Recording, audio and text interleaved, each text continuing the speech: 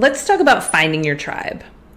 Times are weird. Times are wild. This industry is an emotional roller coaster, and we're all going through it. And we've also never been so disconnected. It's really hard to talk about this with people that don't understand it, that have never been in the industry, that are like, what is it you actually do? So finding your tribe within the mortgage or real estate business has never been more important. Finding people that are of the same mindset as you, finding people that understand what you're going through, lift each other up, help each other, have open conversations, be able to call someone when you're having a tough day.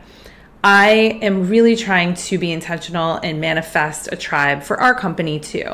And we're starting to find those people, those like-minded people where we can not only be there for one another, we can help each other grow and get through these wild times together. So go find your tribe.